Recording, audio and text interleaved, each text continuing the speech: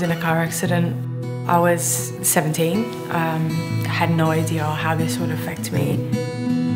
I was alone as well, so I was out of home at the time. I didn't really have much support. I've struggled to get a job because of not having enough experience, not having enough training. There's been all sorts of battles, whether it's health or relationships.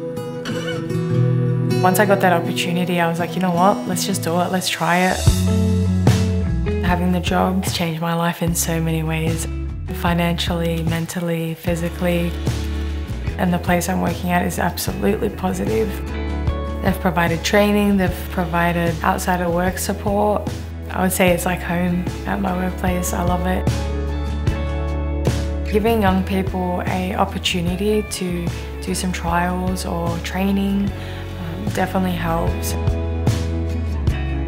Social Ventures Australia, Rebuilding the Career Ladder initiative, works with employers that are supporting young people from diverse economic backgrounds, giving them the support that they need to move into work. I'm very proud of myself being able to chuck myself in the deep end when I needed. It's definitely been a long journey, and yet I'm only 23. Rain doesn't last forever. There will be a sunshine at some point.